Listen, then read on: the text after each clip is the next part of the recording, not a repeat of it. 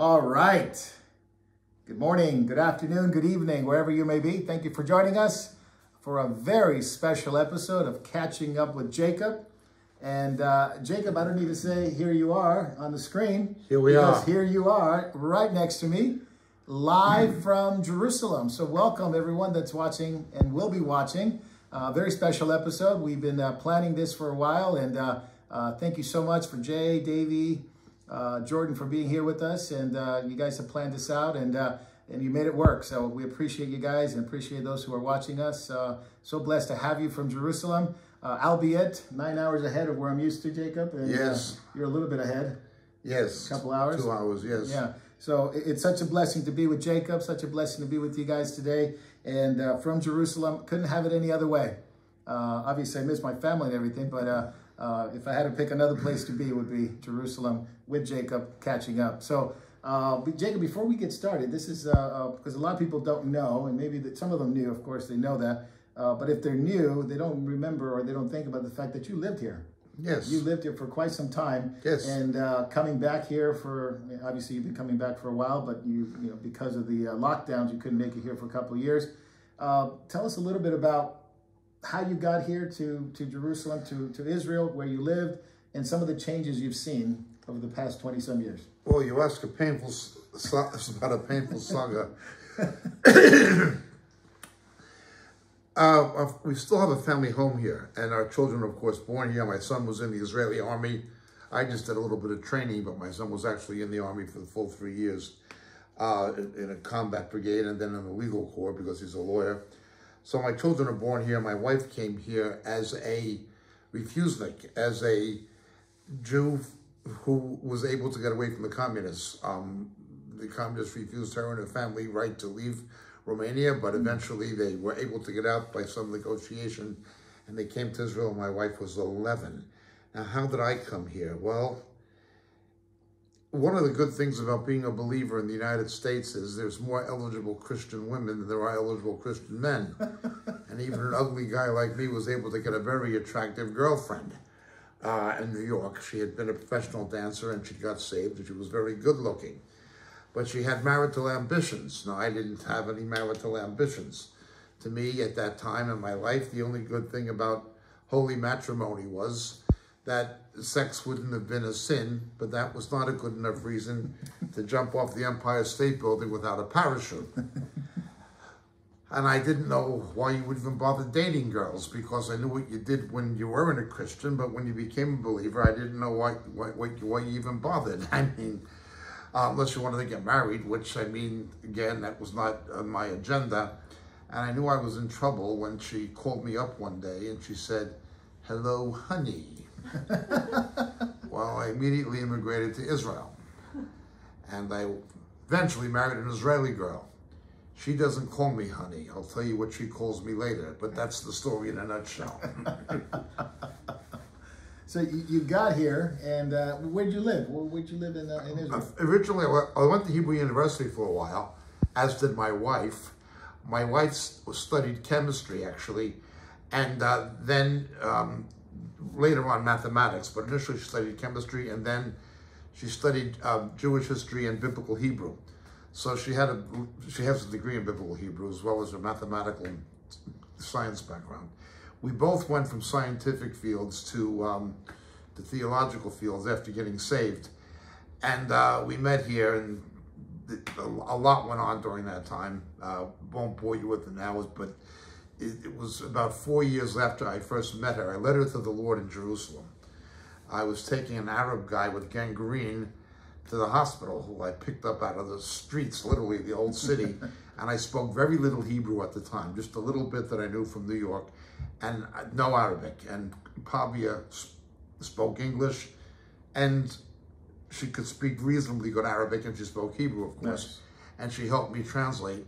And we got this guy to the hospital, and I began witnessing to her. And there was an attraction, but there was a big problem. Her parents being Holocaust survivors, there was an issue, like, we didn't want them to think that she became a believer in order to marry me. We wanted them to know she became a believer because she believed Jesus, Yeshua was the Messiah, and so forth, and believed the gospel. So a lot went on in our lives, and the Lord dealt with things. But 4 years later, we eventually got married. At that point, Nice. we lived in Haifa for some years. I only left Israel to go to seminary in Great Britain. I'd only been to secular college, university. I'd never been to a university, seminary or Bible college. So I left Israel for the purpose of getting a theological education. And then one thing led to another.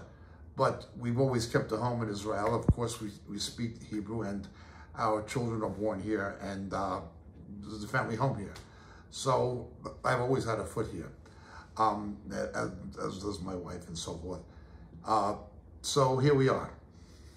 So that's what, a culmination of about 20, 30 years? Oh, more than that. It goes back to the late 70s. Late 70s, okay. So you lived in the northern part of Israel. Your children were born there. Then you went to London College, Theological School. Yes. Okay. And you never came back to live in Israel after that. You stayed in... For short periods of time. Okay, okay. And always in the north, but you spent a lot of time here in Jerusalem. Yeah, I lived in Jerusalem when I was younger. Okay, okay. Wow. Well, that's neat background. I mean, I think a lot of people just miss that fact that, your children are born here. You spend a lot of time here. Basically, this is your third home or second home away from home. Yes, that's right. Originally New York. And Jacob, so what's changed? I mean, talk to me a little bit about the Messianic fellowships and just the ambiance. When I first came you came today with me to a Messianic fellowship that Moriel is supportive of, the help support here. Yes. There were more people in that meeting this morning than there were believers in the entire country when I first came here. Wow. There were more believers this morning at that one meeting we were at. Yeah. Than there were believers in the entire country. Oh, it was a packed place. When I first came, there were about 200 known believing Jews. Wow. In Israel. And everybody knew everybody. It was like an extended family. There was only a handful of fellowships, and none of them too big. Yeah. Only maybe a half dozen or so, something like that. There was some Arab believers, but that was it. Everybody knew everybody. There was nothing. And now today, nobody knows how many. I'm not saying it's huge, but there's certainly thousands. Yeah. There are thousands of believing Jews already. And then when the Russians came, there were thousands more. Wow. And the Russians were saved in the underground church under the Soviets. And then they came. They were persecuted, so they came here.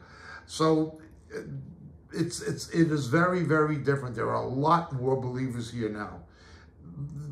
More than 10 times, more than 20 times more. Wow. More than 50 times more. I don't even know how many fellowships there are in the country. Nobody does, because some of the Russians still meet in Russian instead of Hebrew, and they have their own meetings. And really nobody, and house churches, nobody even knows. But it's a lot compared to what it was. House today. It was a packed house today for sure.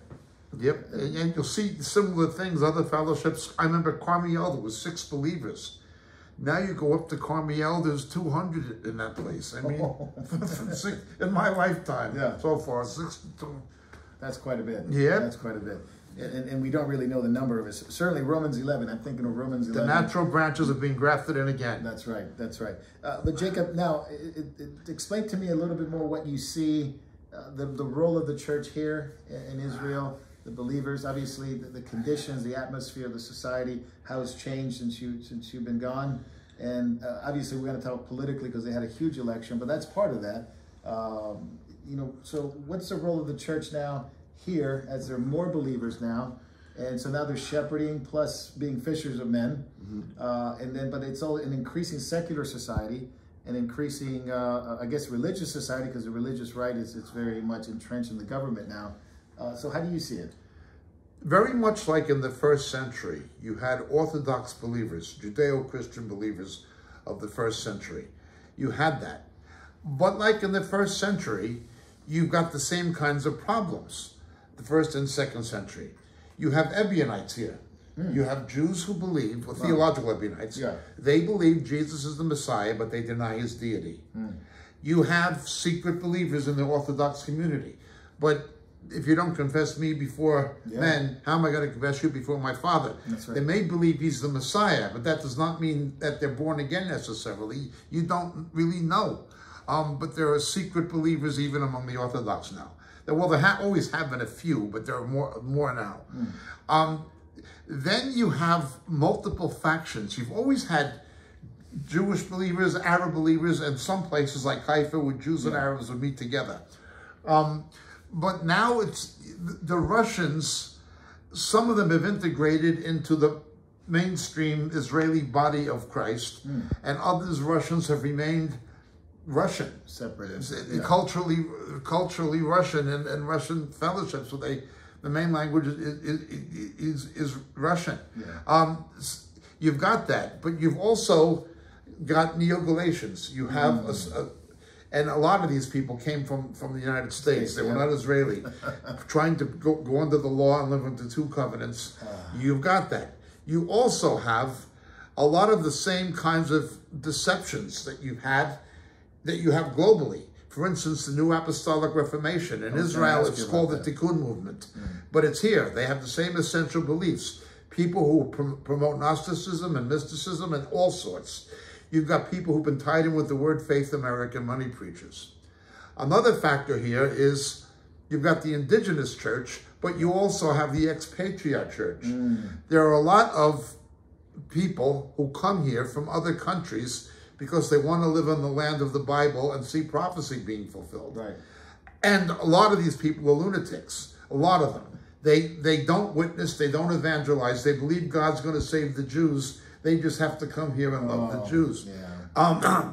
For instance, the New Testament says the ambassadors of Christ are the ones who preach him. You have organizations claiming to be Christian embassies who have a non-evangelistic policy. Wow. You even have organizations that promote Aliyah and immigration to Israel, but sign agreements not to withhold the gospel. And they say that's their ministry. Yeah. So you've got the Jewish, the Arab, the Russian, the expatriate. It's multifaceted. Then you've got the heretics. You've got the Neo-Galatians, and you've got Ebionites, Neo-Ebionites. That's essentially what they are theologically. But there is still a mainstream core of believers that are integrated. That there are expatriates who fit. You'll see Koreans and stuff who speak Hebrew who come to it. I met some today. Or Brazilians and things like that. And you'll see that, and they've integrated into the Israeli body of Christ, and a lot of Russians have as well. And you'll see some Arab believers with them.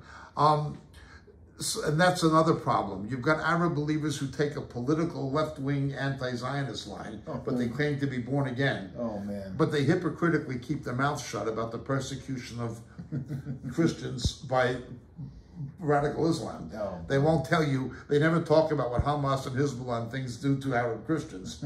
They want to be on good terms with them, so they'll be left alone, so they'll take an anti-Israel. There's this check post movement. It's absolutely terrible and hypocritical. So it's multifaceted. Our ministry, Moriel, we have our own evangelistic ministry here, but we have projects that are designed to support the indigenous body of Yeshua. We work only with local congregations, and there are local congregations that we work with and support, as well as certain other ministries.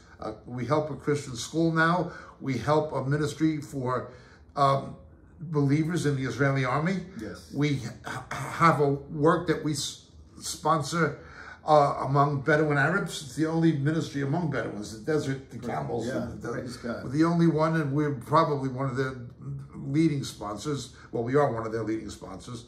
So we have work among Arabs, particularly Bedouins. Yeah. We have work among soldiers. We have work among children, and they're not all Moriel work. We just support the local. But then we have our own work as well.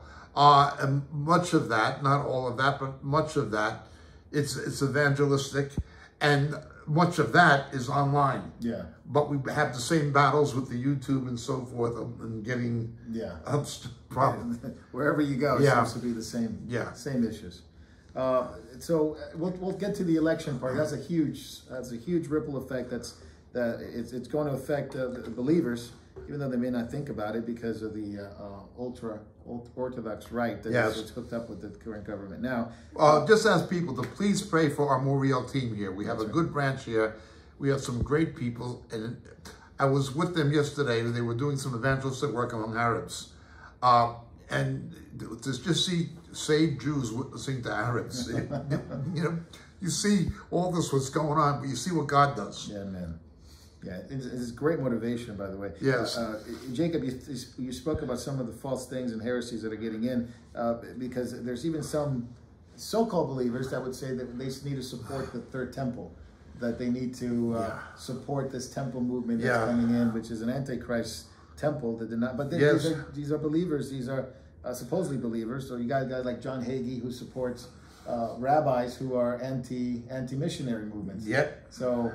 It's a very complex picture. Yep. There are believers who do a lot of good for Israel. Yeah. But there are believers who do more harm than good. Very good. Very good. Well, we'll get to Israel in a moment as we get toward the end of the episode. Well, let's catch up, Jacob. First on the list, and we want to make sure that everybody understands, this is a tsunami, and we're not talking about the election in the U.S. coming up, but this is a tsunami that it's been underreported for obvious reasons. The DHS, it's now clear and evident that they've been working with tech companies to throttle, remove, purge any other opinion except the one that's accepted, the current Marxist leftist movement in the U.S. Nothing else is accepted. So literally these companies have been meeting with them, Twitter, Facebook, Reddit, Discord, Wikipedia, Microsoft, LinkedIn, Verizon, meeting with FBI, DHS to coordinate the removal and censoring as like an operation, especially about elections. Zuckerberg came out on a podcast recently that said he's been meeting with the FBI, especially about the 2020 election. There were throttling, there were shadow banning, you name it, they did it. Now it's not even a question. We couldn't even assume anymore. It's on record. We've been talking about this. We've been sounding the alarm, but now it's across the world for people to see. Jacob, what's your take on it, first of all, and then what do you, not the solution, we know what the solution is, but it's for people to wake up and see that in reality, there's really a tech censoring from all angles. It's not just YouTube. I know YouTube gets a lot of the bad rap, but it's other ones too. Look, it's an attack on democracy and free speech. You see it in New Zealand, you see it in Canada, you see it in Australia. But their real targets are Great Britain and the United States. That's right. That is the ultimate targets. The Australia, New Zealand, Canada, those are peripheral targets. Once they get established in those countries, then they go after free speech and things like this in the United States and the UK. Yeah. When you have actual people, Antifa and Black Lives Matter rioting and burning week after week, and they're allowed to do it with total impunity. Yeah. And you're being lied to and being told that it is entrenched racist white extremists who are the real threat to national security when they can't point to hardly any instances of it except for the occasional individual. Right. Lone wolf. They just tell, it's just that they build it on a lie. They're very much like Hitler, very much like Goebbels, very much like the Stalinists. They've got the same spirit as the Stalinists and as the Nazis, both of whom, of course, were socialists. That is what you see happening. Now, it is not just the DHS. It is the Justice Department, the intelligence community, call it deep state, and it is increasingly the Treasury Department, the IRS being used as a political police force. Yeah, 87,000. 87,000 accountants with guns, with 9mm. You know, and this is supposedly to fight inflation. Or global warming. Yeah, or tax evasion by billionaires. Yeah. You need 87,000 IRS agents with guns to monitor 1,000 billionaires. I mean, it's absurd. It's a lie. But the fact that they're able to do it and get away with it, and there's people who still vote for them, and who can still be that stupid. This is exactly what you saw with Bolshevism, and it's exactly what you saw in Nazi Germany. People would have said Hitler was crazy at a better time. But a nation began following a madman. Well, that's what's happening now. They follow madmen. And I would say if Hitler had this technology, Yeah, oh, he would have God. Absolutely. yeah, because now we see technocracy just. All of our lives are very much connected to technology in every way possible. Even those who are trying to get away from it, they can't. And those are the very things, the very tools that they use to censor your life and to keep you from First Amendment rights in the U.S. Yes. And so we see it increasingly. Now, I don't know what kind of, obviously, and I was asking Natalie earlier today about what does the UK call their charter? I know the Canada's Charter of Rights. What do they call it in England? Certain rights. It was the European Charter of Human Rights, but the UK is no longer in the EU. Right. That's the issue now. Okay, so now you're appealing to British common law. Okay, so now it's okay. I know the former foreign minister wanted to get away from that, right? Yes. Because of the Brexit issue and all that stuff. We'll get to England in a moment. But do you think that's going back? It's going back to Brexit with Sunak and Hun? Sunak is definitely a globalist. He's definitely a globalist. And there is an element that will, although he was pro-Brexit for political reasons, there are people who want to make Britain EU in all but name. and that there is that faction within, within the Conservative Party, there is that faction. They're globalists. Sunak, look, it doesn't really matter Brussels. It matters now Davos. It matters the World Economic Forum. Increasingly, much more. Increasingly. The people don't understand. It doesn't matter if it's Zelensky. It doesn't matter in the Ukraine. It doesn't matter if it's that ridiculous Sader woman in New Zealand. Yeah, we'll talk about her today. They are all from Schwab. Yes. So the real issue is now, okay, so civil rights, civil liberties, especially in the U.S., the Bill of Rights and all that stuff, England common law, that's gone. It's for sure gone. The Second Amendment was under attack. Now free speech is under attack. It's a war against the Constitution. You've got the DHS and that terrible man who ought to be removed. Mayorkas. You look at it. Instead of protecting the border, instead of doing what he's supposed to do by the congressional charter, by the legislation that established Homeland Security, instead of doing what he's supposed to, he's not doing that. He's making war on free speech. Can you believe that? That's absolutely nuts. I mean, what? I mean, you're being invaded. It's literally an invasion. You can only read Pravda and Izvestia, better known as the New York Times and the Washington Post. But add to that now all these, basically all these collaborators from Twitter to FB, to Facebook to you name it down the line. Now Joe Biden is all of a sudden really interested in Twitter. He's very interested in Twitter because now he says we need to realize that it is they're spewing lies all over the world. He'd say now they were really happy with Twitter. As soon as it's out of the control of the left. As soon as it's independent, now it's a threat. It's a threat. So they're reviewing the contract. They're reviewing the purchases of Musk, and I don't know what they could do if they can actually be able to block it. But nonetheless, he's now in charge of Twitter. But now, of course, Twitter is going to be a big problem for them, seemingly, unless they do something. But the tech stocks, all the stocks that we've been talking about, those that have stock, seemingly Twitter, Microsoft for sure, and Facebook and Google and the Alphabet company, the tech stocks have gone down. They are going down quickly. But so is the viewership of mainstream media. They're fighting for their lives. So when they see what's happening with Twitter, it scares them. It absolutely does scare them. When they see any kind of conservative trend, particularly in the Supreme Court, thanks to Mr. Trump's appointees, where you had the revocation of Roe v. Wade, which will not stop abortion, but it will simply leave it up to the states, and it will leave it up to the voters instead of unelected judges. Or now, fortunately, affirmative action is on the docket. Thank heavens. It just institutionalized racism. The left is beginning to go crazy, and they're beginning to have a meltdown over the present election. But the election is another thing. We're going to talk about that in a minute. But speaking of the Supreme Court justices, we were talking earlier today at lunch about just the obvious mental incapacity of some of these Supreme Court judges who they were appointed for.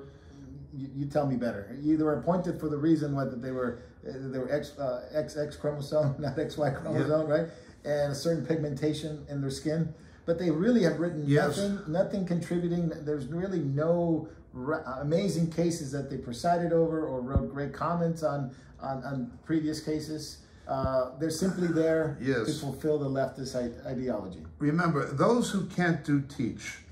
There are exceptions, such as Alan Dershowitz. Right.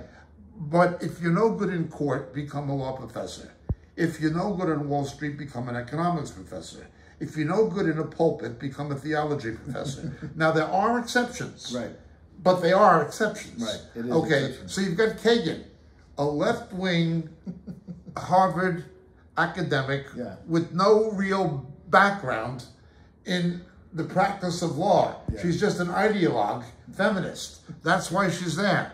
Okay, then you have the newly appointed woman who issued a decision favorable to pedophiles. That's right. Was it Brown? Ketanji Brown. Ketanji Brown. Yeah. Okay. Biden said she was appointed purely on the basis of race and gender. So right away, you eliminate 50% of the potential appointees because of gender.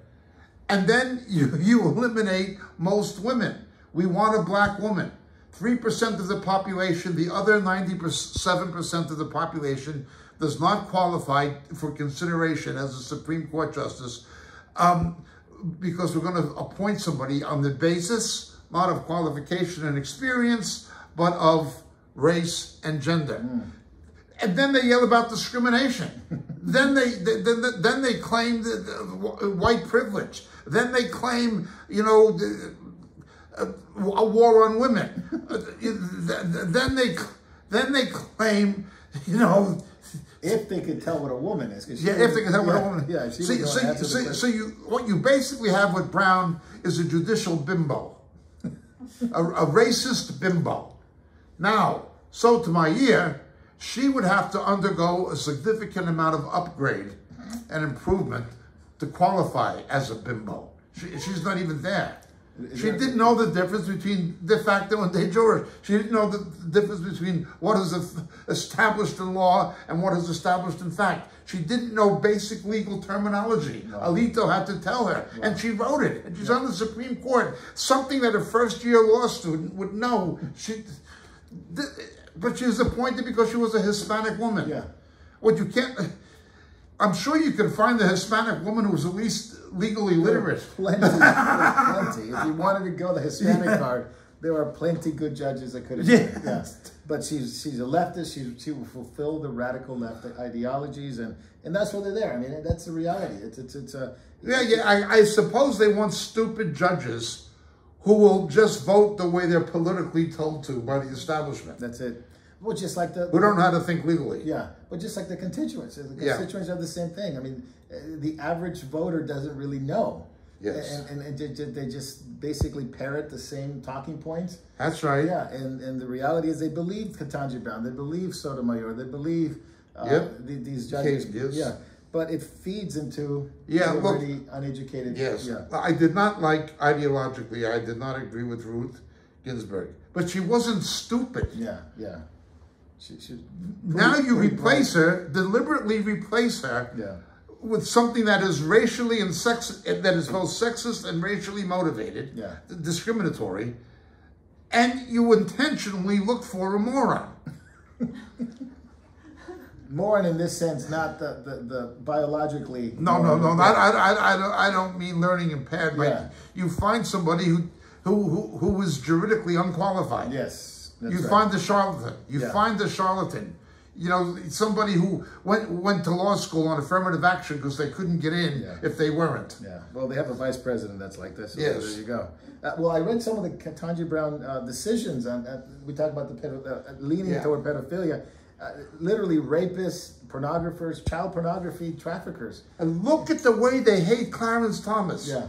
A black American. One of the best jurists this country has ever had in modern times, certainly. A genius. And they hate the man. Yeah. They hate the man because he's black. Yeah. The blacks and the left hate him because he's a black person who they can't control, who thinks legally instead of according to a globalist agenda. And basically hands it to them because he knows the law better than any one of them. So Well, they do hate any colored person, any Hispanic, any black person that doesn't think like the left. They hate them. I mean, Yes, look at Kanye West, and look at Candace Owens and some of these folks that are, I guess, more leaning toward conservatism.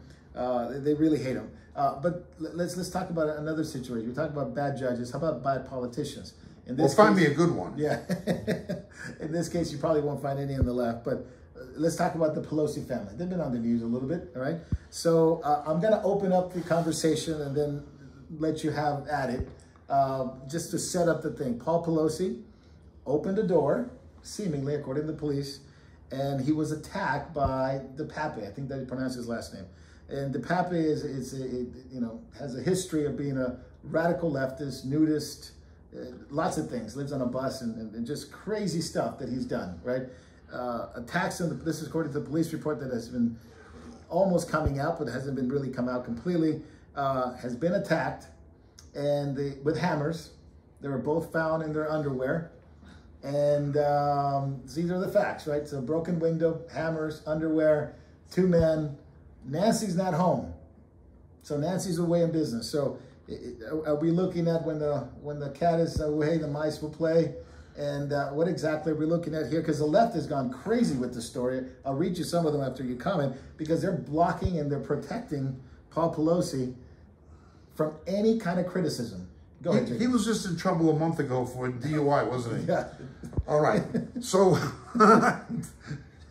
they're picking on him. Yeah. So, okay.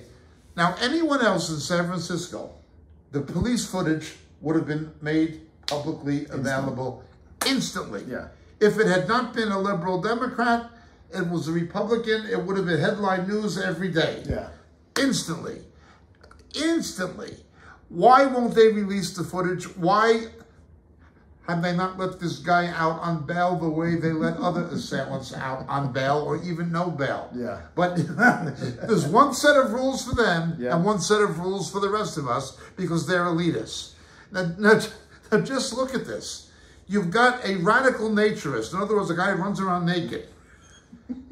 Seriously, that's what he does. He's homeless. Yeah. Lives in a bus. He lives in a bus, he's homeless, and he's an illegal alien. So you got an illegal alien who runs around naked and who has a Black Lives Matter flag hanging on his trailer.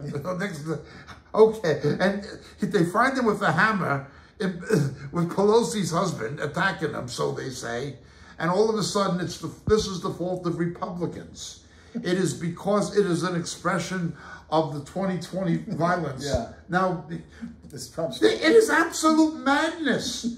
The fact that they would even try it, but they must know there's enough stupid people to believe them. it. Yeah, especially in San Francisco. I mean, How no can offense. you? He's an illegal alien. Yeah. He's a radical With the rap sheet. with the rap sheet. Yeah. I mean, you'd think they love him. They'd probably make him congressman or something like that with that kind of, that kind of mark. But, well, here's more that's come out, Jacob, in the last 48 hours. So, according to the police report that's being leaked out, before the police got there, the Pape and the Pelosi spent 30 minutes together. Yep. 30 minutes together, alone.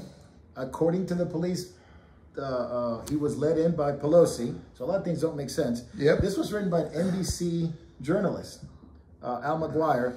Very accurate. In fact, it was so accurate, NBC had to take it down. Yep. They deleted the story because they're censoring themselves over what he wrote. He's not a QAnon conservative. He's not a Trump supporter. I mean, all things point to where there's smoke, there's fire. I think this is Brokeback Mountain stuff. Sure, honestly, well, it looks like honestly, it. yeah. Except for hammers. So now, check this. The left. The left says you can't call Paul Pelosi a homosexual. You can't call him that. It says you have no right to call him a homosexual. But they say there's nothing wrong with homosexuality. It's just that it's not for him. So anyone else would have been very happy to be, the left would have applauded being a homosexual, but now it's not okay. Can you imagine if it was a Republican or a conservative or? It would have been everywhere. It's the same thing. Yeah. At least Prince Andrew was held somewhat publicly culpable in England for his association with Epstein. With Epstein. That's right. Why did Bill Clinton get away with it? Yeah, exactly. the media censors it. Yeah. Now, But then they want to censor you. So you for saying the same thing. Now, Rex Chapman from CNN Plus says he ran a story. Check this out, Jacob. It says Paul Pelosi cannot be gay because Nancy is so hot. She is so sexy. He says he can't be gay because she's hot and sexy. The only time she's going to be hot when she's burning in hell as a witch. Wow. That's going to be the hot stuff. Then she'll be a hot babe. Yeah. Now the sexy stuff, I don't know, she's 80. I think she's older than you know, I think my grandma was probably a little bit older than her, but he says he can't be gay. It's not a bad thing, he says, but you know, gay he's not because she's so hot. I mean, this is ridiculous. It made me laugh more than anything else, but check this out. Hillary comes on and she says, if you attack them, you're a racist, misogynist, anti-Semitic. Yeah. This is Hillary. MSNBC says this is suggested that Paul Pelosi was attacked mysteriously. It's basically a hippie who attacked them, and it's part of the racism that enabled by conservatives. Again, Joy Reid. You have a radical, a guy who runs around naked as a political cause, who's homeless technically, who's an illegal alien, and who has a Black Lives Matter flag, and somehow this is part of a conservative conspiracy. They've lost their mind. But not only have they lost that's beyond desperation. Yeah. And do they really think people are that stupid? Well, some people are. Yeah. But maybe Paul Pelosi is gay because he's married to Nancy. I mean, you could take it the other way. Yeah, that's right. You could take it the other way. But Dick Durbin comes out. Durbin comes on and he says, well, how dare you use your free speech to attack Paul Pelosi? It says, this is why we need to restrain misinformation under the guise of free speech. So at the end of the day, it's free speech. At the end of the day, is more taking away their rights. At the end of the day, it's rules for us and not for you, that kind of stuff. So, yes. Oh man. So I think more's going to come out. We haven't seen the last of it, but yeah, you're right. He's been on the news. Paul Pelosi's been on the news. Not only the intoxication, DUI, but also their stock trading. They know more. Yes, Pelosi. Look, why has Pelosi not been at least investigated for inside trading? For insider trading. Yeah, absolutely. By the Securities and Exchange Commission. I mean, she's got like a 90% success rate. Yes. The best stock traders in the world have like at least 50. I mean, that's a good one. Yes. She's got 90. People made millions of dollars just by following her. Yes.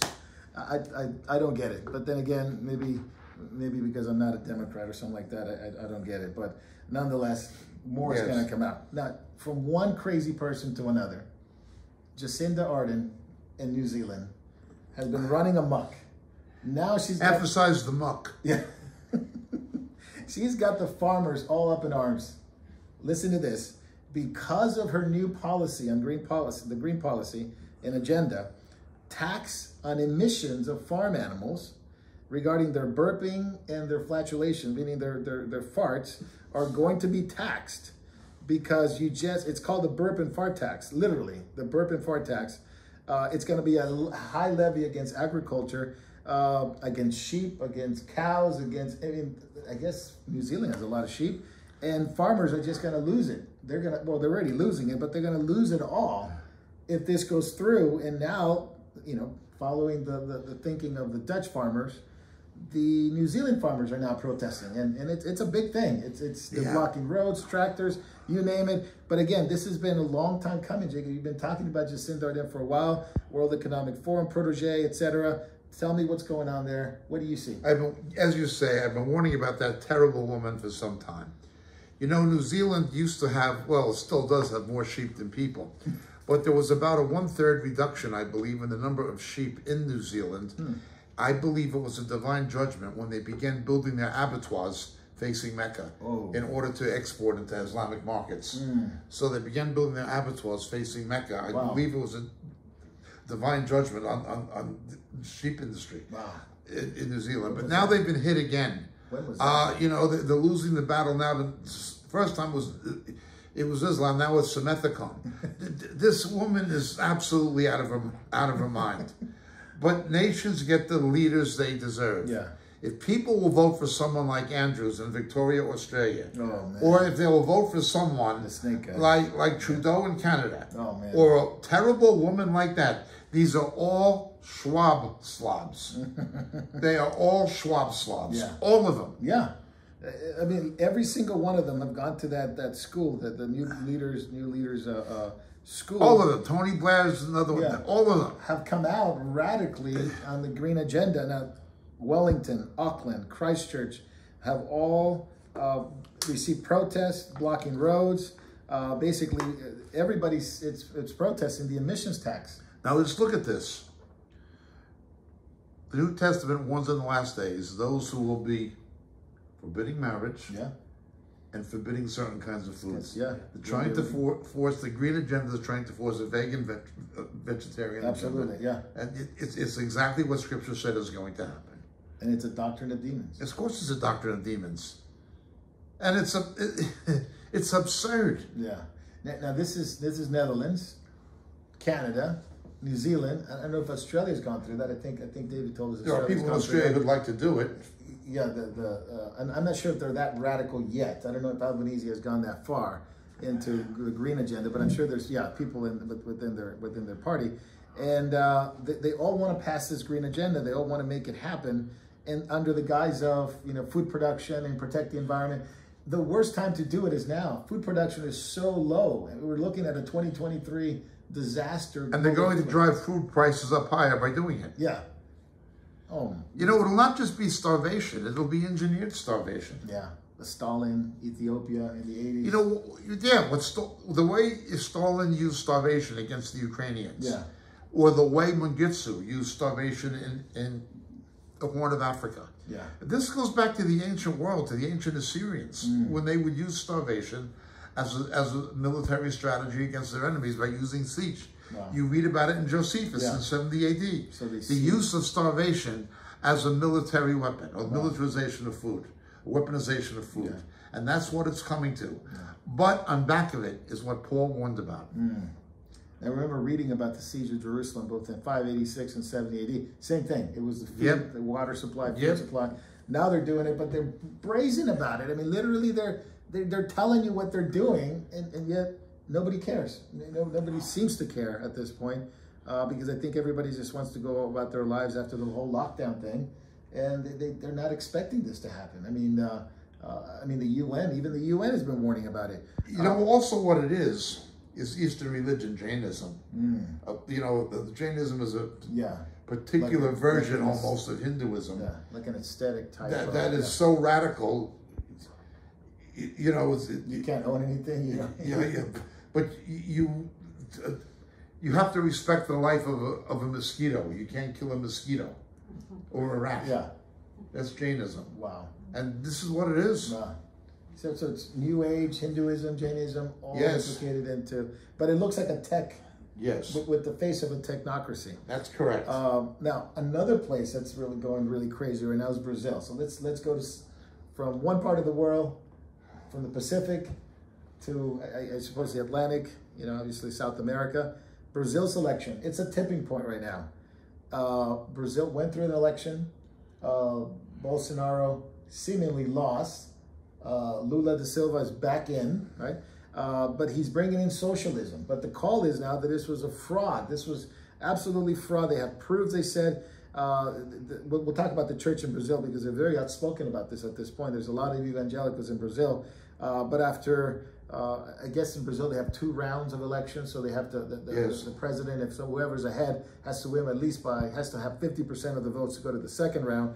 So supposedly Bolsonaro had the 50%, but it obviously went to Lula da Silva. People are protesting. This is insane. People are absolutely on the streets.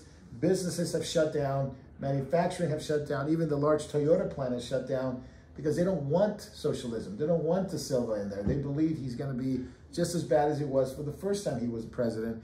But who was really happy about this? Narco trafficking. Of course they are. They were very happy. Someone else is very happy. China. Let's understand something. This is not being adequately reported. Correct. The director of the CIA, just prior to the election, went down to Sao Paulo and down to Brasilia. Now you got people who spoke critically of the election results were being arrested based on private correspondence, held without bail based on private correspondence after Biden's CIA director went down there. Crazy. The people are reacting. Yeah. They're calling them like the January 6th protesters. Yes, yes. It's pure Obama or Joe Obama strategy. Wow. They're doing the same thing in Brazil they did. Yeah. Now here's the question. Who benefits? China, obviously. Yeah. Is Hunter Biden on China's payroll? Is that man guilty of what many people would consider to be a de facto treason? That's right. Look at his business ventures in China. Look at what he's done on behalf of the party in China. Yeah. Is Hunter Biden a Chinese agent? I'm not saying he is. Yeah. I'm saying there is evidence and it warrants investigation. Absolutely. But a corrupt FBI will not investigate. No, they'll investigate the pro-life. Yes, the pro-life movement. They're asking the military to step in because they're trying to bring some semblance of order. I mean, this is getting out of control. Now, let's talk about socialism, because this is what really is at stake. But you know, Marco, sorry to interrupt. Yeah, no worries. The same as Biden was elected, when the House of Representatives and the Senate were not taken by the Democrats, only the White House was. Yeah. It's the same thing in Brazil with the Silva. Most of the legislation and the national legislation is right-center. Yeah. It's not left-center. No. It's exactly Joe Obama politics. Now, whose side is Biden on? Yeah, China. Or the World Economic Forum. Yeah. You know, which is probably, well, they just labeled China the leaders of the World Economic Forum. Now, Brazil and Ecuador are the only countries in South America that are not socialist. This is by far a socialist continent. Every other nation, and De Silva, when he was there, he sent a lot of money to Bolivia, Paraguay, to build up socialism there. To build up, of course, the legacy of Chavez, the legacy of Maduro now. Yes. Jacob, in a sense, I lived through socialism, but you were a socialist at one point.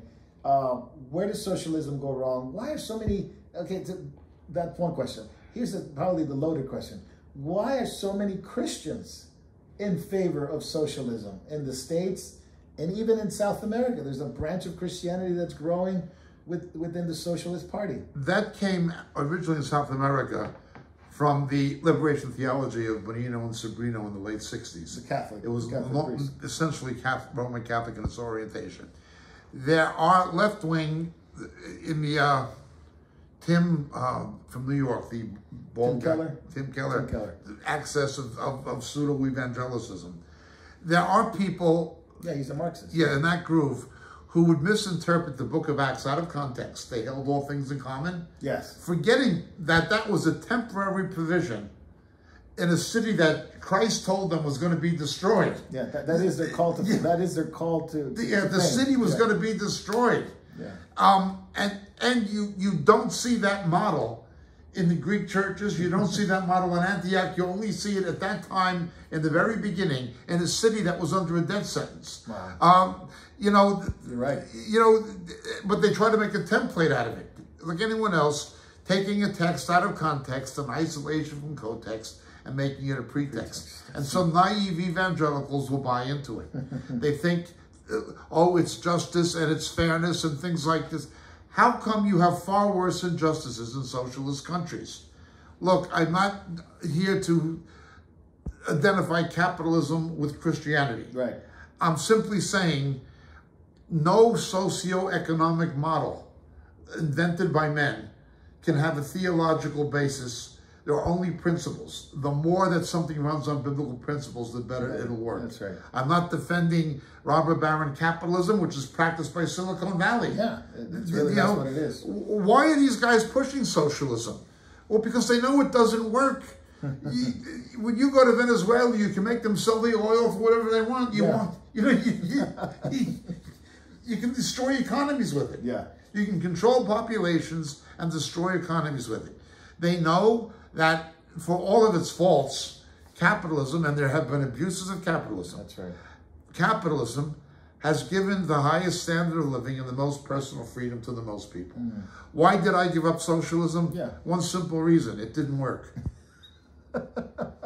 And That, I've seen it at work. When I was 14, I read the book Animal Farm. Yeah. And although I was a socialist, that book always had an impact on me. And that book did tell you something. Yeah. Like the rock band The Who, meet the new boss, same as the old boss. No doubt, no doubt. Just want to remind everyone, those who are watching on YouTube, Facebook, Vimeo, Rumble, RTN, we are going to be taking questions at the end of this episode. So we're going to take questions of this episode. And then we're going to jump into Backstage, and we're going to go into Rumble, Vimeo, RTN, and Telegram. That's right. Yes. So lots to keep up. You're everywhere now. I can't even. Everywhere. Yeah. We're in Israel at the moment. Yeah. And in the book of Proverbs, in the Hebrew scriptures, there's a term, Evet Kimloch. Evet Kimloch. It means when the slave becomes a master, he becomes more oppressive than the old master. Like Fidel. Yeah, Fidel Castro, Maduro. And That's right. So, so get ready for that. So send in your questions, start sending in your questions. I think Jonah's on there, Davey's on there, Jay's on there. So send your questions and we'll put Jacob on the hot seat. So if you're on the hot seat in Israel, well, you're always on the hot seat. You just live there on the hot seat. So now, Jacob, correct me if I'm wrong. Brazil has the highest amount of evangelical Christians in South America. In Latin America, yes. Huge revival. It went from about a 96% Roman Catholic population in 1970 to 72.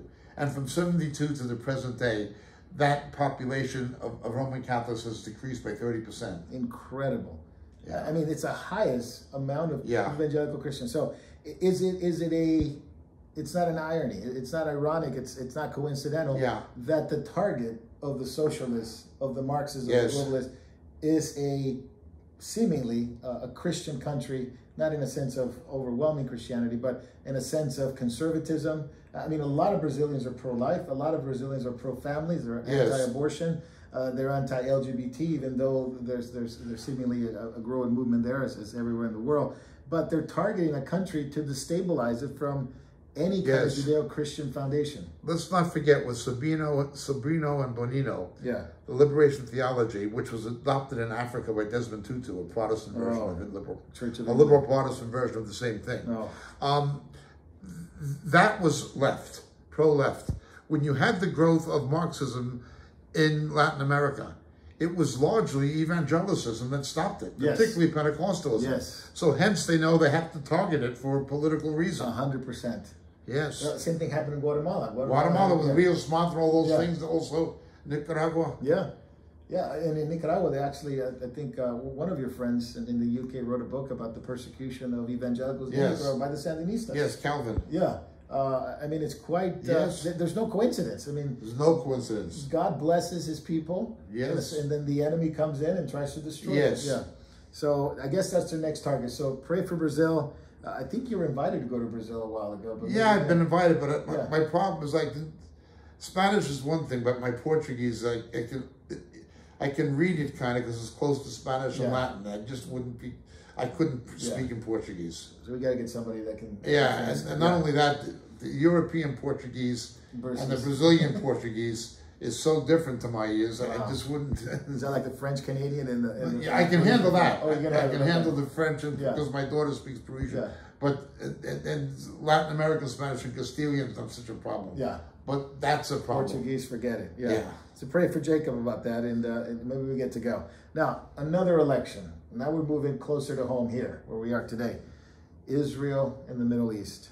Netanyahu's back in, albeit a far-right coalition that he's trying to bring a far-right coalition. Lapid has conceded as of Tuesday, so it's been a while now. But he's bringing with a right, I would say, as they describe it, a right extreme ultra-Orthodox. Okay.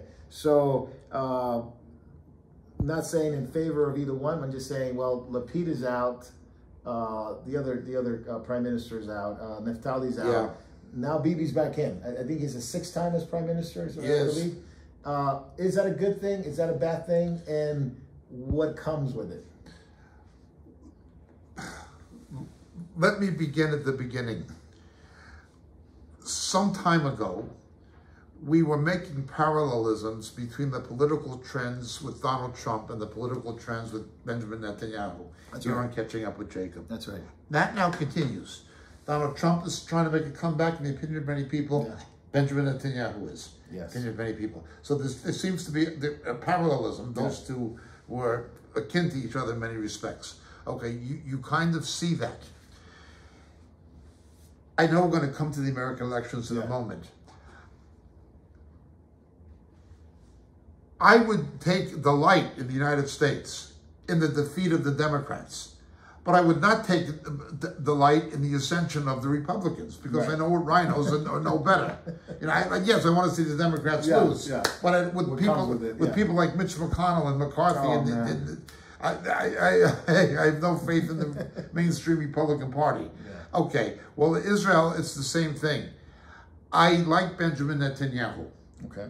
Okay, generally speaking. He's under investigation on charges that he claims are trumped up, the same as the charges against Trump as being trumped. Okay, that's going on.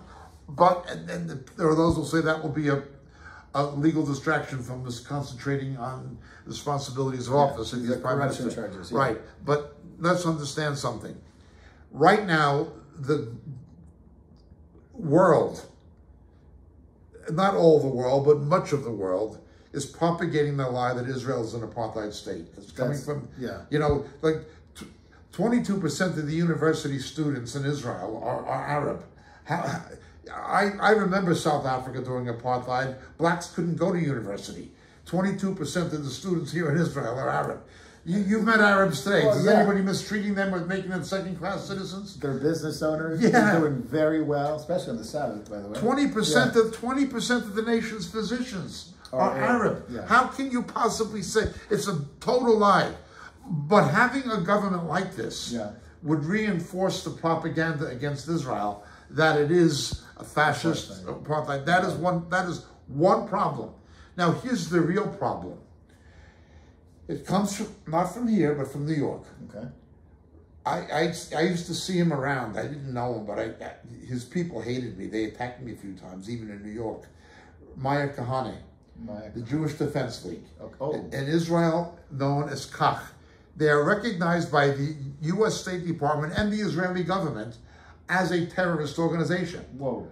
But they have a political wing, much the same as Sinn Féin was the political wing of the IRA.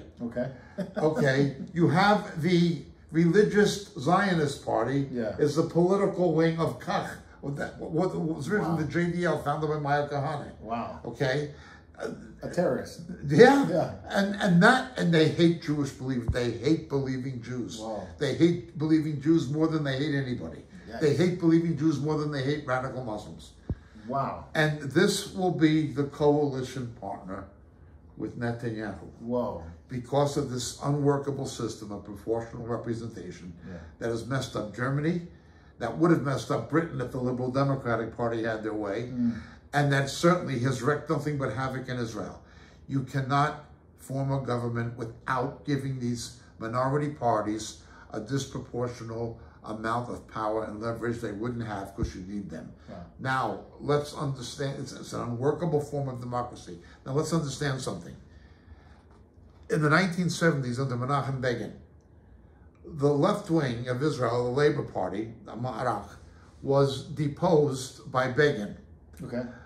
Begin did it by making a coalition with religious parties. That's how they started. That's how they got power from the Labour. Now, then, however, the agreement was, give us control of education, give us control of the Interior Ministry, give us control of culture and things of that nature. Now, the rabbis was not religious. No, Begin was not. But he had to. He believed in God and so forth, but he was not Orthodox. But the Orthodox said, we want to control the Ministry of Religious Affairs, obviously. We want to control the Ministry of Education, things like culture, things of that nature. So, but the Treasury and the military and so forth would be controlled by the Likud. Who are followers of Jabotinsky. But that's another thing. So that goes back to that.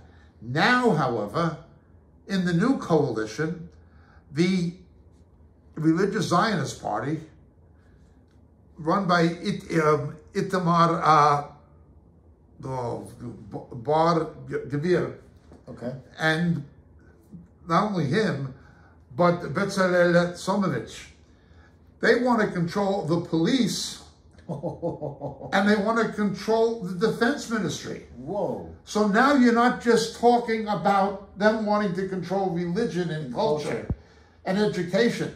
Now they are wanting the real muscle. Wow. That is the big change. Wow. And that is a danger. And the hypocrisy of it. Remember, most rabbis condemned Zionism. Most rabbis condemned Ben-Gurion.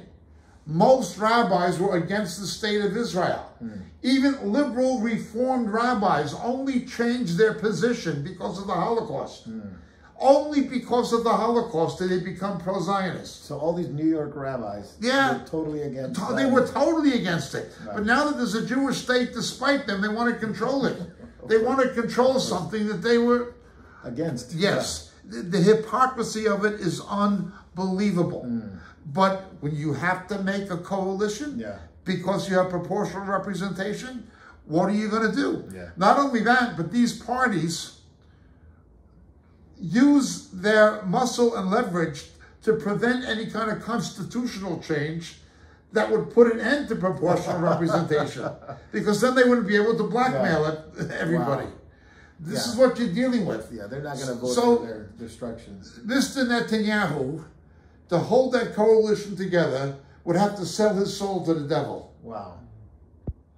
That's what's and I like Benjamin Netanyahu. Yeah. And I don't think he's been treated fairly by the media. But he'd have to sell his soul to the devil. And these parties, they hate Jewish believers. Wow. Hate. I was here when I know it was Kach. I know it was people from Kach who burned the Baptist house twice. I remember they attacked a Christian bookshop in Haifa. It was people who were Kahani's devotees. Wow. This all comes from Kahani, from New York, indirectly. Yeah, I don't think a lot of people know the inside ballgame as well as you described it. I think they see it as, well, they're just making coalitions. But see, a lot of people don't realize certain things. The first chief of staff of the Israeli military was an American general. I was from American military officer from George Patton's staff, who came. He was the Tatalub. He was the chief of staff in the War for Independence. In the War for Independence, who broke the siege of Jerusalem. The Israelis didn't know how to fight. They did with the war refugees coming out of concentration camps. They got the first pilots of the IDF, of the Israeli Air Force. Were Jewish Americans? They were Jewish American pilots and British. It was, you know, they were British and American. The Chaim Herzog, the president, Isaac Yitzhak Herzog, his father was Chaim Herzog. He was a British military officer. These guys were, they fought under Montgomery against the Nazis. It was the Brits and and there were Christians who helped them, like General Wingate. They knew how to fight. It was diasporic Jews from America and England who knew how to fight. Golda Meir grew up in Milwaukee, Wisconsin. You know, people do not. Benjamin Netanyahu, he speaks perfect American English. He went to MIT, he speaks perfect American English. Brilliant guy. Lapid, the same thing, he lived in San Francisco as a kid. These guys, people don't realize most of this stuff comes to Israel from the United States. Most of it comes from the United States. And that includes the Religious Zionist Party. It comes from the seminal influence of Maya Kahane from Brooklyn, founder of the Jewish Defense League. It evolved from that. And now it's a monster you can't control. See, people have no idea. The average Israeli has no idea.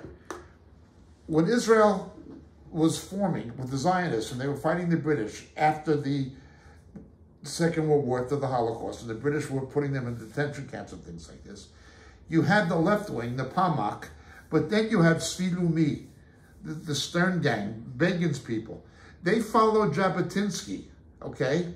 They followed the left-wing American Jews supported what became the Labor Party, Ben-Gurion's people. Okay. That's interesting. Meyer Lansky, the Jewish gangster, was Bugsy Siegel and you know, Lucky Luciano. Meyer Lansky supported Jabotinsky. Wow. The weapons coming in, they had a ship that was sent from New York with weapons for Begin's guys, and Ben-Gurion's guys sunk the ship. Whoa. Because you had Jewish American gangsters was supporting Jabotinsky's guys. Wow. And you had the other Jews were liberals supporting Ben-Gurion. People have no idea. That's a complicated of how it happened. Yeah. You had a division in American Jews. Wow. Between the left-wing ones and the right-wing ones. And the left-wing ones saw the right-wing ones as gangsters. That's why when Lansky tried to evade or avoid prosecution in the United States on racketeering charge, he came here. Oh. And Golda Meir threw him out. It went to the Supreme Court here. Really? Yeah, and Golda Meir threw him out. And, well, anyway, he appealed to Begin, you know, because I helped the Stern Gang. Yeah.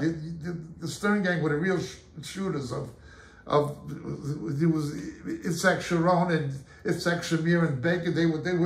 They blew up the King David Hotel. Oh. And these guys, these were Jabotinsky's guys, back by the American Mafia. Terrorists. For Jewish Mafia. Oh, so it goes way back to then. And most people do not understand this stuff. Yeah. They don't know about, you know, they don't know about Meyer Lansky. They don't know about Maya Kahana. They don't know about Golda Meir. They don't know that this stuff came from the States. Yeah. But it's here. That's why you see the same things happening with Begin that happened with Trump. Well, Bibi, yeah. This country is in certain respects a 51st state. Yeah. Not only militarily support. You see the popular culture. It imitates California. Yeah. Today we went to a hamburger joint where they had an Elvis impersonator. Yeah, it looks like we were at a 50s diner in California. Everything it's very much like it. I mean, I know it's not the second language, but Russian will be the second language. But no, English is the second language. English is the second language. Oh man. Then Russian. Then Russian. Okay. Russian and Arabic. Yeah. Oh man. Now let's talk about the religious Jews, because hundreds of them visited the Temple Mount. Visited the Temple Mount on Election Day. Yep. Now, this caused a lot of things with with Arab political party. They were saying this is if they don't stop this, is going to lead to a war. Now the Arabs are also, they have a party in the Knesset. Yep. So they're part of that representation. So the religious Jews are going up to the Temple Mount. The Arab and the coalition are saying no, no, no, no, no. I mean, this is a very divided house. It could be a house of cards. I mean, that's what happened to Lapid and Naftali. They couldn't get anything going. Yeah. And they had to call an election after election. So well, they had to make a deal with the left. And Netanyahu has to make a deal with the religious right. Yeah. There's no winning here. Well, if Lapid and Begin, I'm sorry, and Netanyahu, and Begin's son, Mahan Begin has a son. Oh, really? Yeah. Oh. If they had had the sense to come together, there may have been an alternative. But they're fighting with each other. Yeah. Well, you often see that, right? You often see, maybe allies become enemies and so forth and so on. I mean, it's politics, right? But Netanyahu, now, him in power, is more secure against Iran, less secure against Iran? It would be more, put it this way, if Trump had been president, North Korea would not likely be shooting rockets over Japan again, missiles over Japan again. Yeah. Or Korea. Korea. I mean, they would not be shooting missiles over, North Korea would not be shooting missiles over Japan. And Putin would not have invaded the Ukraine. You know what I'm saying? And Taiwan would not have been under that kind of threat if Trump had been in the White House. The enemies see weakness. Iran is desperate the way China is. It has an internal crisis. It needs an external enemy. Okay? Yeah. But if they see weakness, then now they have to deal with a strong leader. They know that Netanyahu is not going to be a weak leader. Right. Yeah.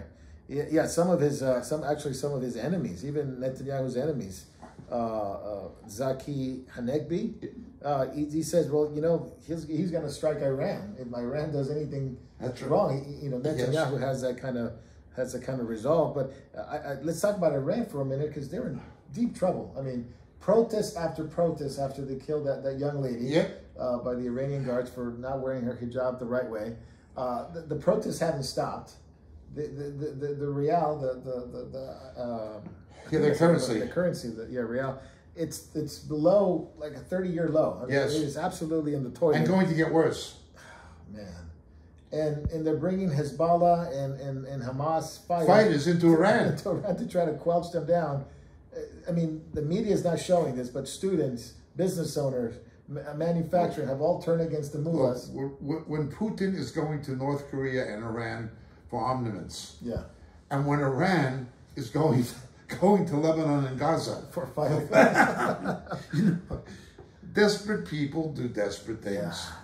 I don't know how far Iran's going to go. I mean, you remember when what was that other leader that went through this and he killed a bunch of college students during Obama's era? I forget his name, from Iran. He thought he was an imam. Ahmadinejad. Yeah, Ahmadinejad. He did the same thing. I mean, they had he quelched it by killing them. I mean, they're doing that. There's a lot of people being killed. Yes. Students have been put in prison. I know Iran's biblically an important. And Obama gave him the deal. Yeah, Obama's gave him the. So is Biden going to give? Obama sided with the mullahs in effect. Yes. And Biden will do the same.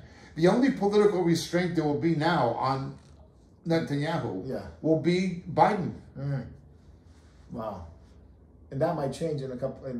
This coming. It's going to be hard for him to do it with the Republican Congress. Now, Iran is launching new satellite-carrying rockets, going to Russia for basically nuclear programs. I mean, they think they have it in the bag with Biden. That's what they're acting like. I know it's important. Iran's important biblically. It's mentioned in Scripture. Prince of Persia. Prince of Persia. Do you see it coming sooner, Jacob, or delayed? Now that you have a strong leader in place and Iran has to play nice for a while, and perhaps the Dems don't have as much... Peace comes through strength. Right. Peace comes through strength. So there's two possibilities. Before Benjamin Netanyahu was able to form a coalition, which may take up to a month and a half, they could do something imminently while there's still somewhat a transitional political instability in Israel. Or they're going to be in a situation where they know that they're up against a strong leader who's not going to play around with them. Yeah. And who's not going to be as restrained by Biden after the American elections. So they know that. Yeah. So it does raise the possibility that they may do something drastic in the short term. Whoa. But if they don't do it in the short term, it's less likely they're going to be able to do it in the near or long term, because they're not going to have the Obama, same power of Obama in Washington, and obviously they're going to have to deal with Netanyahu. So I was talking to Davey about that today. We've been hearing rumors, and there's just rumors around, but they have some, where there's smoke, there's fire, that Iran is pushing this, whether it's a nuclear, whether it's nuclear tactical, whether it's a dirty one, seemingly fast. Yeah. Probably because of what you're saying. This transition is going to take some time. We need to do it. The American elections are next week. It needs to happen really quick. Now, Israel's still hitting Gaza. Israel's still hitting Gaza, which and Syria. The rocket factory that they have there, right? Yes. For all sponsored by Iran, by the way. All Iranian sponsored. Yeah. And but also in the Middle East, Saudi Arabia is now going toward China and ending some of that relationship with the U.S. And Russia. And Russia. And China and Russia. So dollar dominance seems to be less and less in that direction. So the only thing is the BRIC countries are in trouble themselves. That's the only thing. The only problem. The dollar wins by default. Yeah. You see,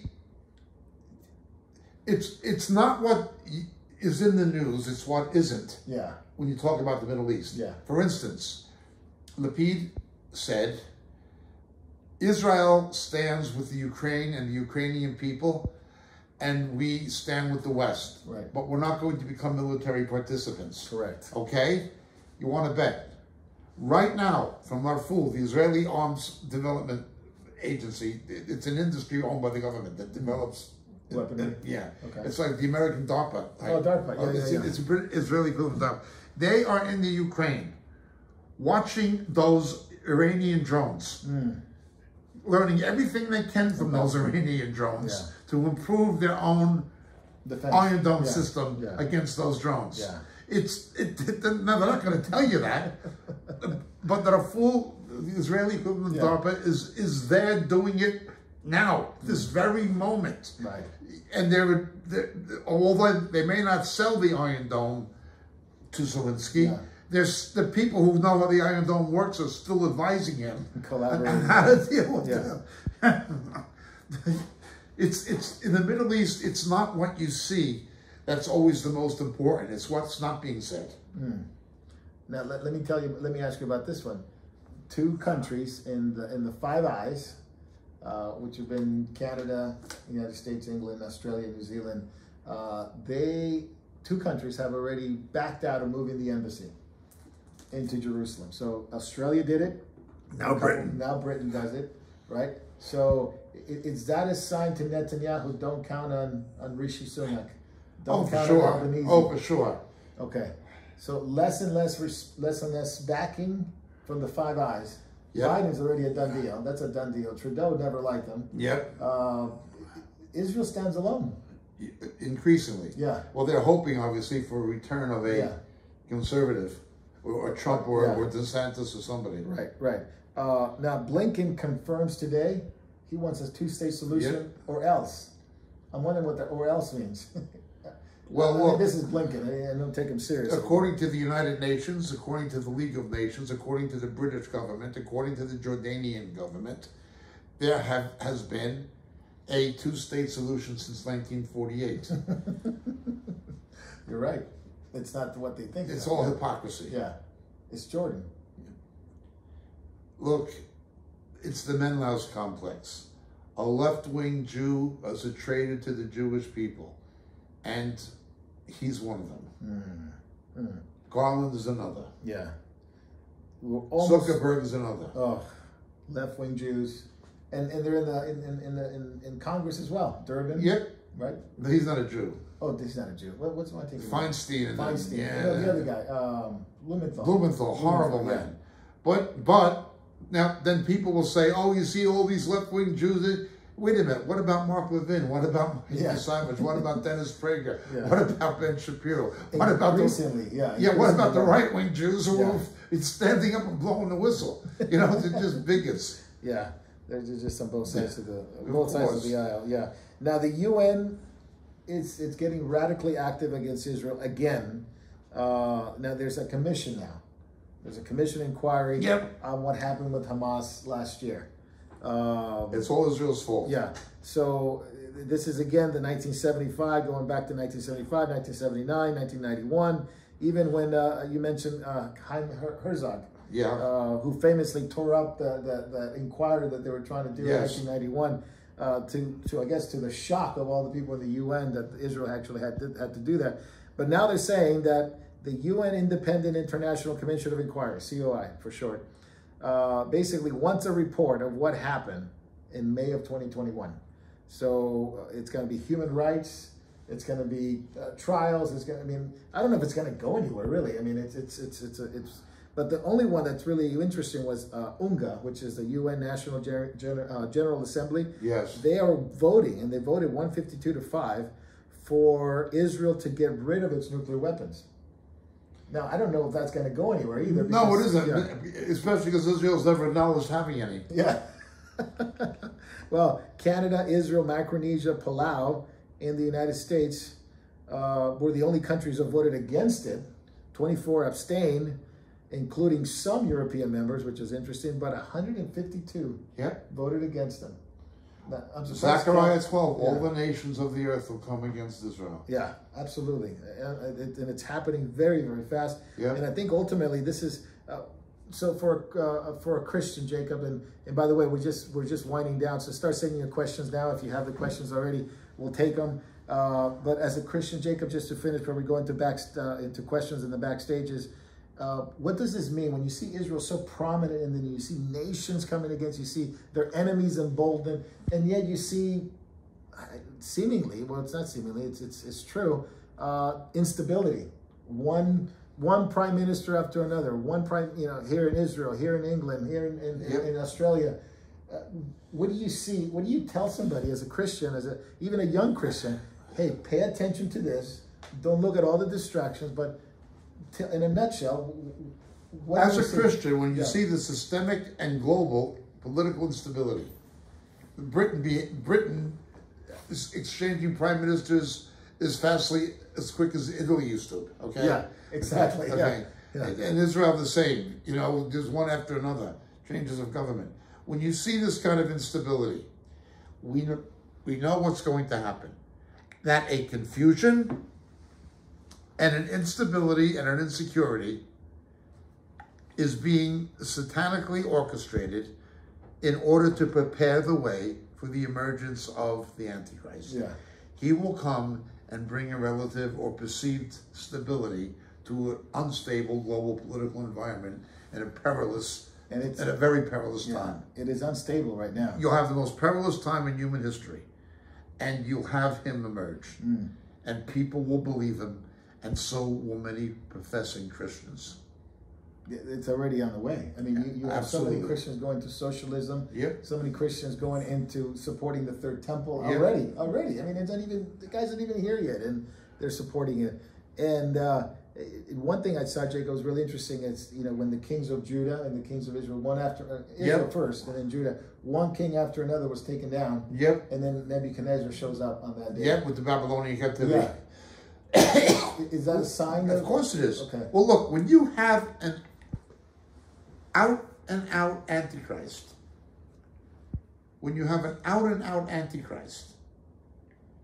somebody who puts himself in place of Christ and says, I am God Almighty, considered to be an evangelical leader. We're talking here about Stephen Furtick. Yeah.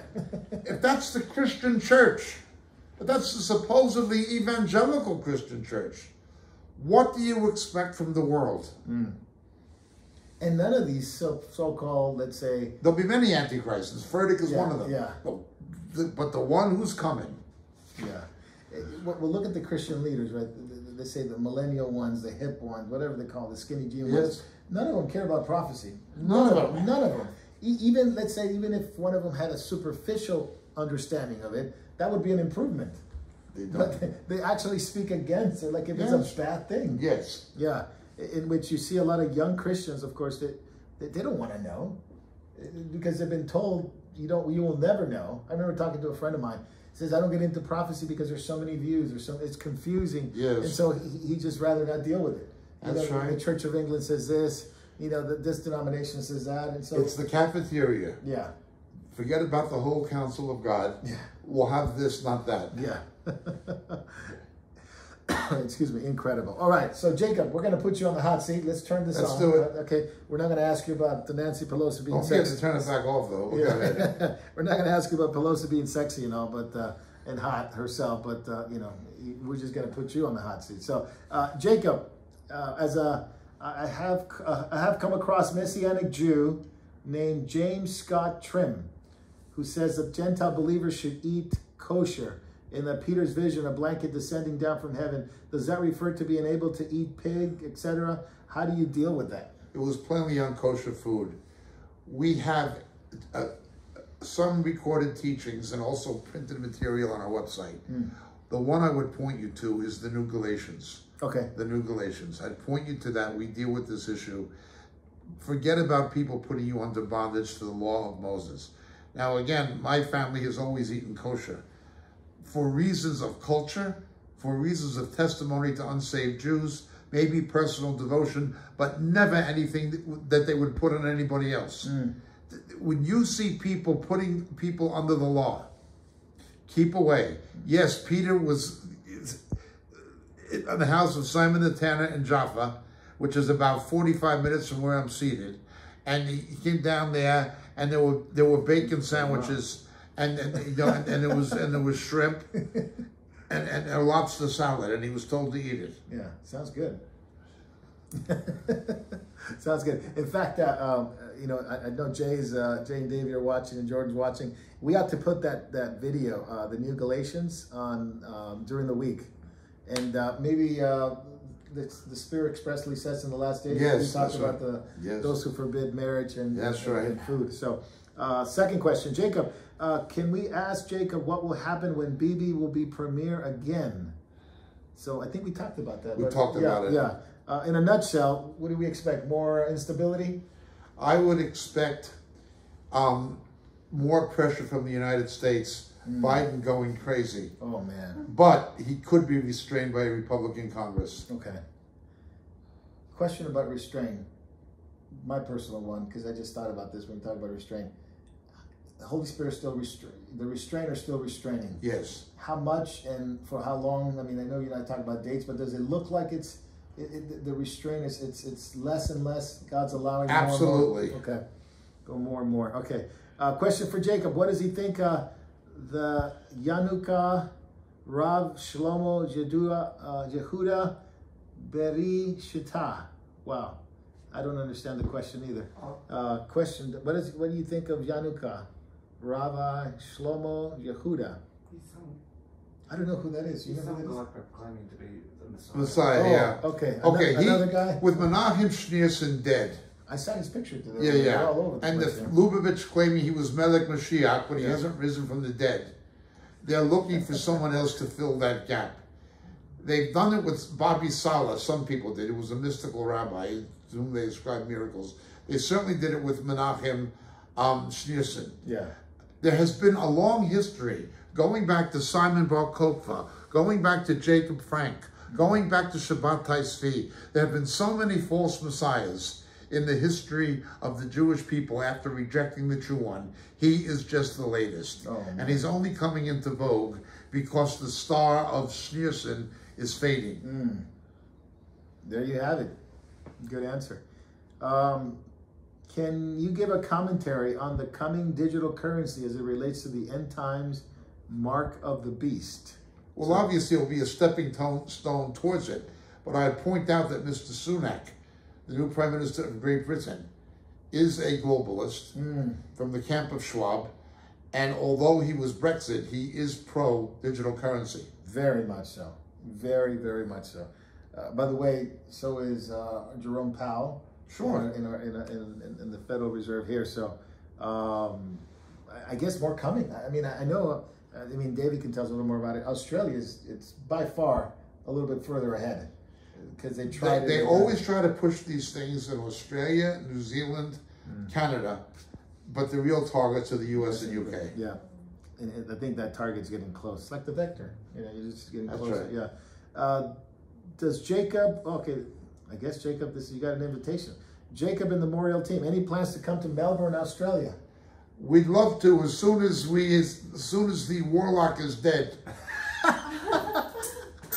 When the warlock is dead, I'll be down at the South Bank Centre. I'll buy you an Italian dinner on Lonsdale Street when Greek Taverina, and I'll buy you an Italian dinner down on Lygon Street when the restaurants reopen once the warlock is dead. All right, there you have it. Okay, so put it down, mark it down on video. I'll see you down at Mooney Ponds. I heard they got great food there, though. Oh, yeah. Well, before COVID they did. Yeah. I don't know if they have any food. Oh, man. Greek, Italian, right? Yeah. Oh, man. I'll be praying so we could all go. Any info on jail cells and sounds coming from beneath the Euphrates River? Found out when it got low water levels. Are the four horsemen different from the four angels in chains? Interesting question. Euphrates River. Okay, the biblical association with the Euphrates is more the frogs. Okay. What about the angels underneath that are in chains? These are principalities, okay, demonic powers that are being restrained that are going to be unleashed. Okay. But that happens in tandem with the Antichrist and false prophet. Okay. And I guess the question would be, anything to do with the four horsemen? Not really. No. Not really. Yeah. Despite the number 4 being there, it's not the same. No, you always have a satanic plan that will somehow mimic what God is saying. Okay. Okay? Okay. Gotcha. Counter plan, yeah. Counter plan. Okay, so I got the question to 6 questions. I think there's another one. Oh, here we go. Do you believe that Israel will be the last democracy to fall before the Antichrist is revealed? That's an interesting question. I do not believe democracy will be here in any country when the Antichrist emerges.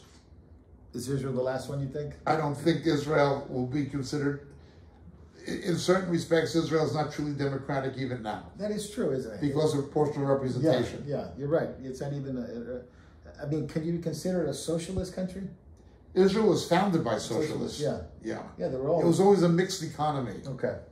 Very, very true. I think, James, that's the last one, right? I think that was it. That was the last one. Okay. Very nice. All right. So, Jacob, we'll let you off the hot seat. Thank you. Okay. We'll turn it off. We will wait for the signal here, but we appreciate everyone that watched on YouTube and everyone that watched on Facebook. I think we're on Instagram today. We were on Instagram. Yeah. We're going to be signing off from those platforms. The tech world is really DHS and all that stuff. They don't like us We'd there. like to advise you that we have other platforms. Yeah. We have Rumble, we have Odyssey, we have RTN, we have MorielTV.org, and we are getting more. Vimeo as well, and Roku. We're not yet on Roku. Telegram. Telegram. Please, the less you watch the villains, you know which villains I mean, YT, please watch us on other platforms and channels. Yeah. So as we sign off, please go to those. I think, Jay, you're providing the links for those and people can get on those to their favorite one. Yeah, so the links are there on the chat.